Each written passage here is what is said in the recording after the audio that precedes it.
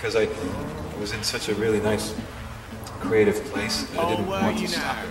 Yeah. Anyway. Yeah. There we go. Welcome to the Black Sheep Tank.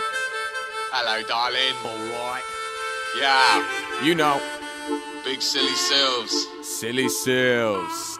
Up in your area. Microphone killer. Yeah.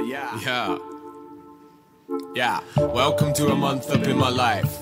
I'm sorry, I wrote this all when I was drunk or I was high. So either way, it's probably nothing but a lie. Like lying in the bed with your lover intertwined. And I just wanted you to see something in my mind before it's downhill and I'm stuck in the decline. My friends tell me that I'm such a lovely guy, but I'm known to bring the ruckus if you're fucking up the vibe. I mean, with a touch of the divine, but it's probably just the drug-induced endorphin still running round my mind. No, I'm sorry, Mr. Officer, that luggage isn't mine, and frankly I'm offended. I've never been in trouble in my life.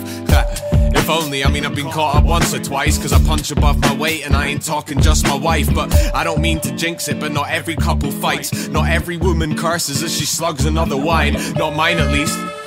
I mean, I feel some kind of peace deep inside my mind when I write to beats. This is therapy, my quiet side's released. So I don't do this for you, every line a rhyme for me. Been left high and dry now, cause I'm high with dry mouth. On stage, still target my lines out, but I kill it regardless, always play to a hype crowd. Cause I ain't Rev Run, but when I hold the mic it's my house. And most mornings I can't remember a fucking thing. Blank from the 4th spliff and 7th cup of gin. With better luck I'd win, but I never seem to catch a break. Fuck it, there's no point dwelling on my past mistakes.